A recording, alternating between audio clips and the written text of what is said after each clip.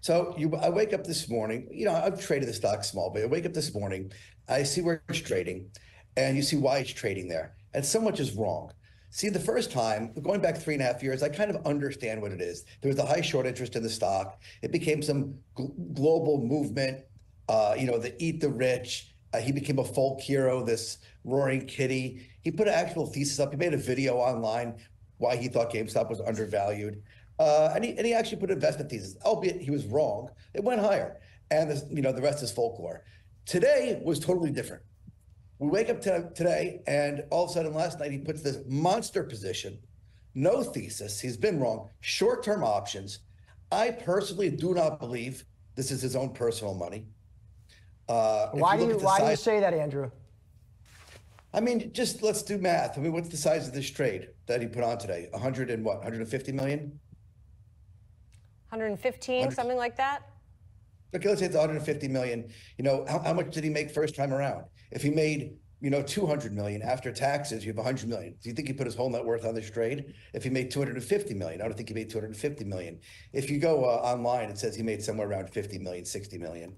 So I just don't think it's his money, and there should be some form of disclosure if it's not, that he's went out to really shake this world up. And also, he didn't give us a thesis.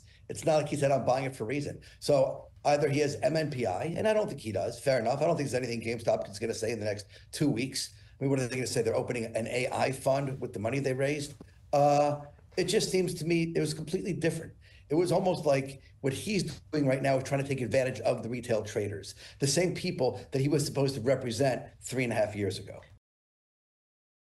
They're coming out and throwing a giant fit, accusing him of being backed by big money and so forth. This is a large hedge fund that is advertised multiple times being short on GameStop, having gotten blown out in 2021 completely on their position, bragging about re-entering in May, and then supposedly bragging again, and now pushing for him to be deplatformed.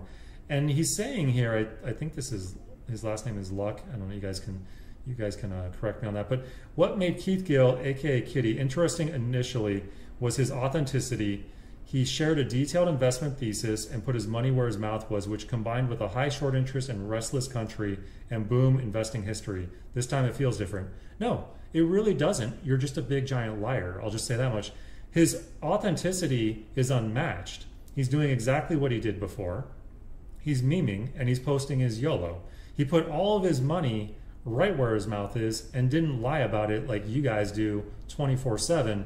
And his thesis is completely correct, as we've broken down thoroughly in this video. This company has zero debt, enormous short interest still. You guys have never closed. Give me a break.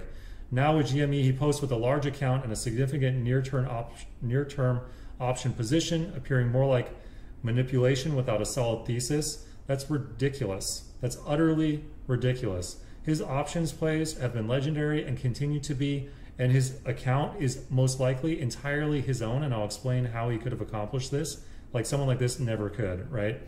We believe someone is backing Gill. There's no way he made this size trade alone. His reported finances don't support his trade. Investors will see through this roaring Icarus. This is the biggest joke of a statement besides maybe whoever posted on behalf of Citadel Securities in mid-2021, clearly terrified of being accused of colluding with Robinhood, which they totally did, by the way.